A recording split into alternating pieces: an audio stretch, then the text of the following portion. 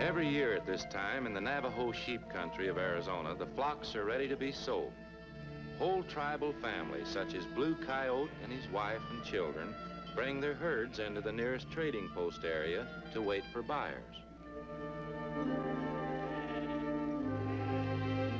The goats are always a problem at selling time, and although the Indians try to separate them from the sheep, they always manage to outsmart the herders and get back into the flocks. This has been a dry year. These Indians know they must sell now if they're to make any profit. As they come in, the sheep are run through a narrow chute so they can be counted. This little fella's already counted his. Of course, some always spend their cash before they make it. You notice that in Navajo country, the whole family goes along on the business trips. Hey, Blue Coyote scouts the first buying prospect in the distance. On second glance, it's an old customer. He turns up here regular about this time of year with his mule and his 2 border collies.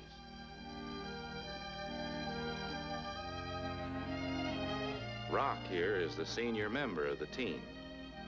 Nick, now, he's the young'un. Got a hankering for the excitement and adventure along the trail. Fact is, man's never figured out anything to take the place of a good working sheepdog.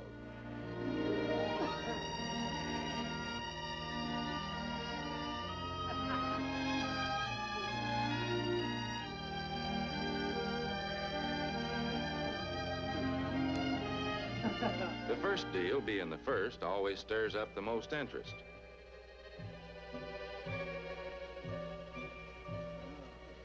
From the older citizens down to this fellow with his traveling chipmunk. The buyer starts looking over the herd. And Nicky and Rock wait to see if there's going to be a deal. The buyer offers a fair price, 5, 10, 15 cents a pound. No, 16 a pound. Appears to be a deadlock. Looks like the buyer isn't going to meet that price. Wait. A nod from an old-timer. Sold at 15. All right, let's get to work. Rock, Nick, in slow and ease out the goats.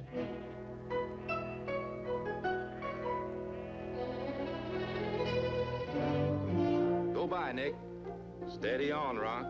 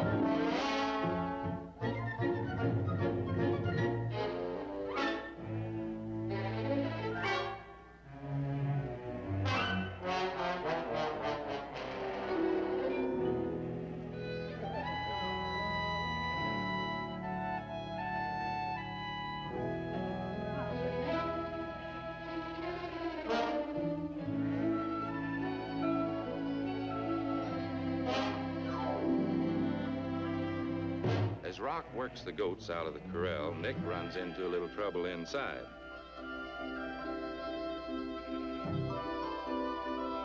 A nanny goat isn't going to budge, and a look around tells Nick why. Her twins have got separated.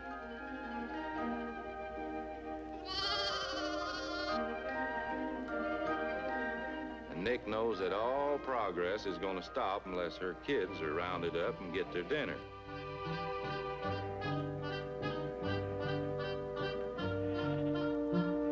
While all attention is on the dogs, nobody notices that a certain chipmunk cage has come open, except the chipmunk.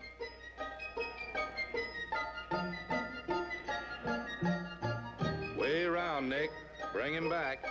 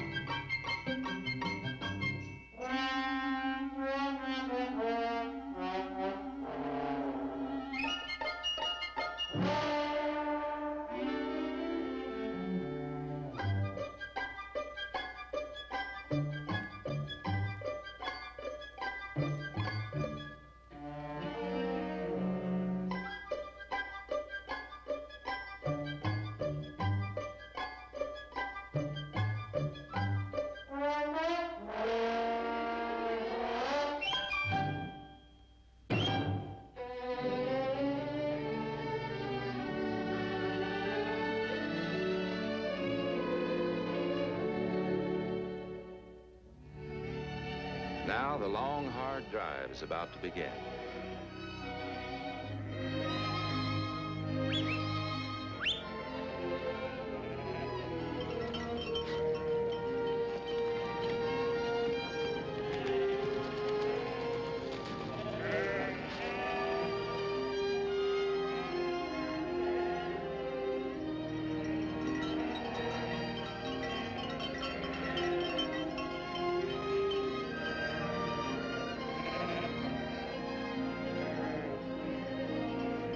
Well, the Navajos have made their profit on the sale. The buyer will, only if he and his dogs get this herd to pasture and water. And there's a lot of dry country in between.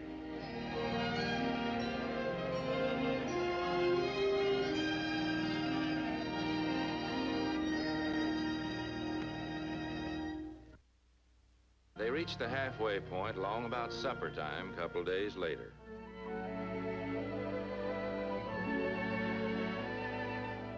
There isn't a lot of grub to go around, but they all share and share alike.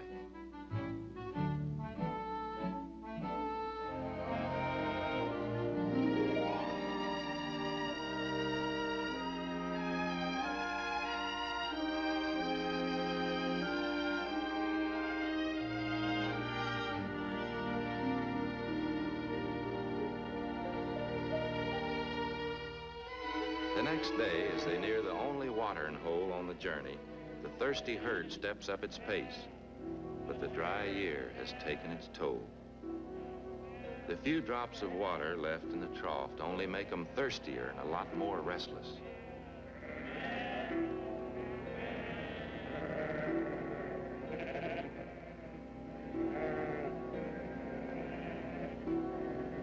A ewe, hardly able to wet her tongue, returns to let her lamb have a few last drops.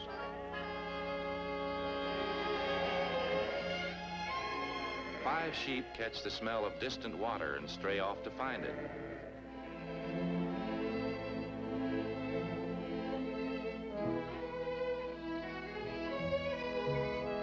There's water, all right, but there's danger there, too. And Nick knows what that danger is.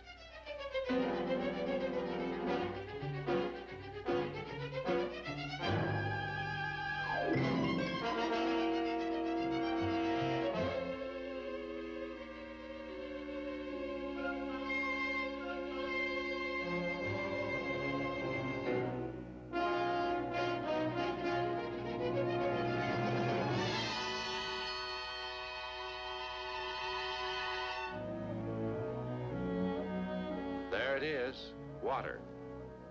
But how to get to it? In this rough country, Rock and his master can't see hide nor hair of Nick and the strays.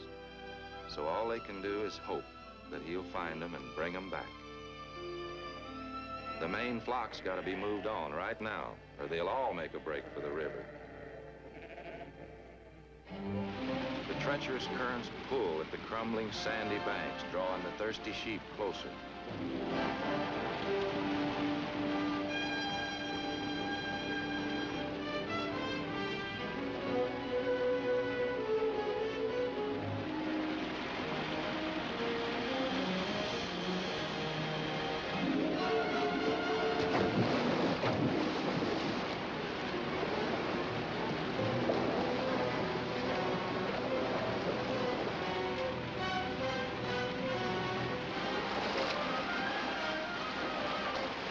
Sheep wool takes on water like a sponge, and the added weight will pull them under unless Nick can manage to get them out.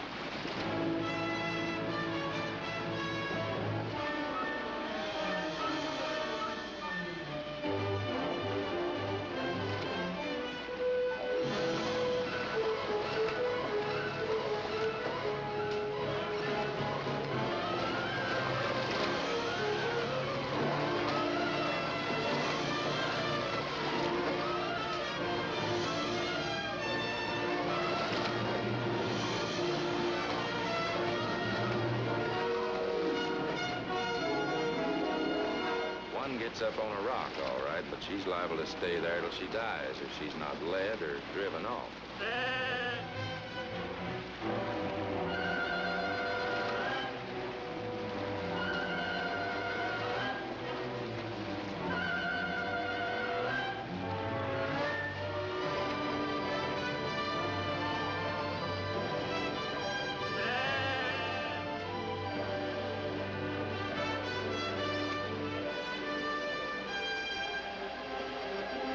Since there are no other sheep for her to follow, Nick knows that if he can get the front part moving, the back will follow her along.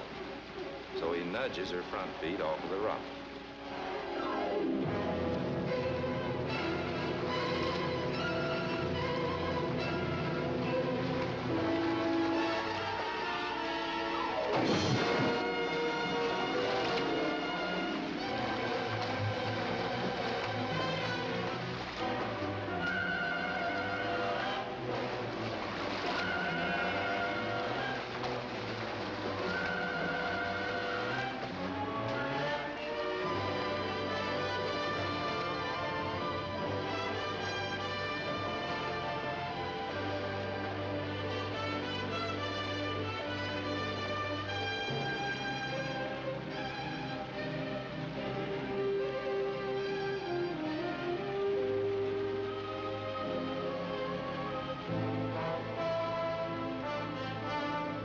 They wanted water, and they got it.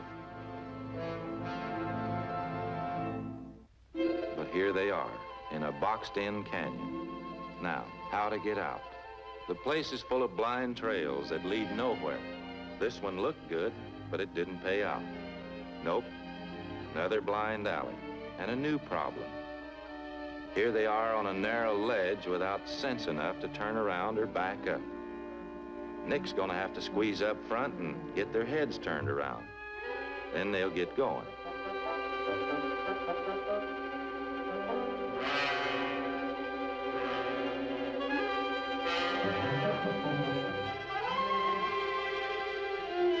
And whenever one can squeeze through, the rest will follow, even if they have to go piggyback.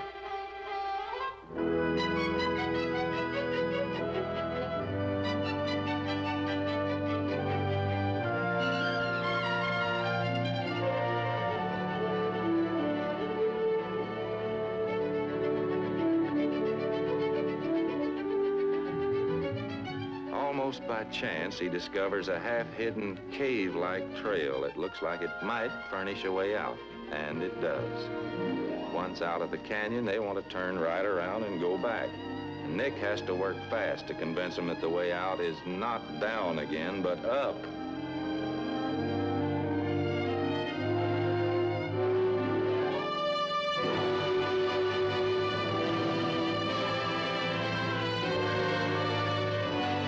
As the daylight fades, Nick urges his little band up to a sheltered place for the night.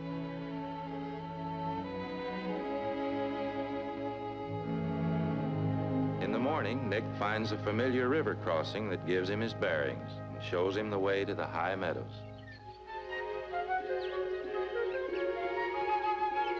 And here's the old footbridge where he and Rock and their master have brought so many sheep across. Only this time, his master isn't there to open the gate.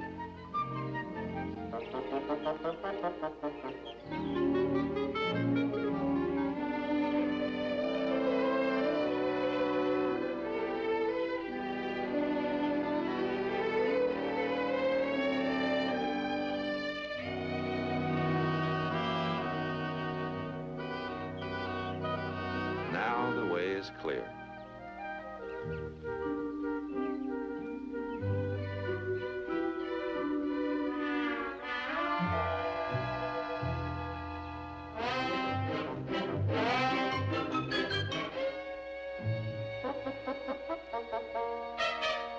This is a game of bluff, up to a point. Nick's system is not to let the skunk get set.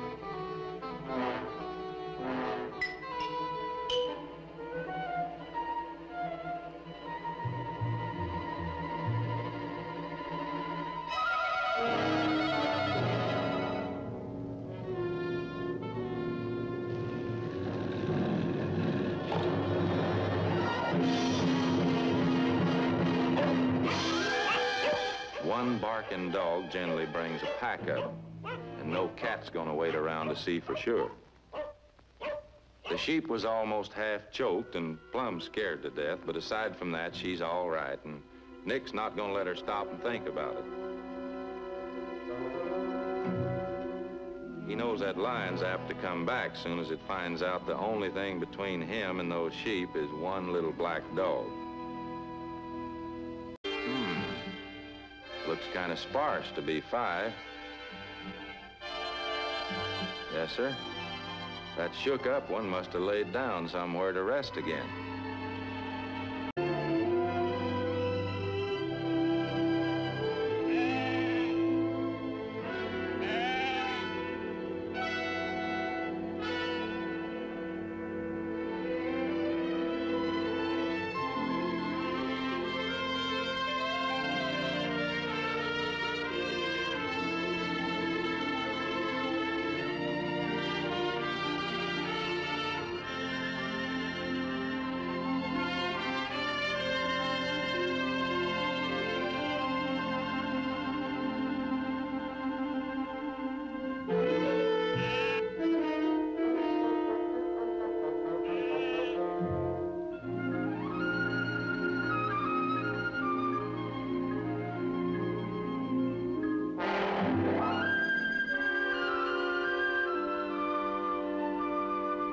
I guess there's no doubt they're glad to see Nick come back, bringing the runaway sheep with him. But there wasn't too much fuss kicked up about it. Fact is, that's just what they expected him to do. That's his job. And now as the herd moves on to new pastures, Nick is one of the old team again. Real content to be doing the job he was born for. Just being a good, hard-working sheepdog.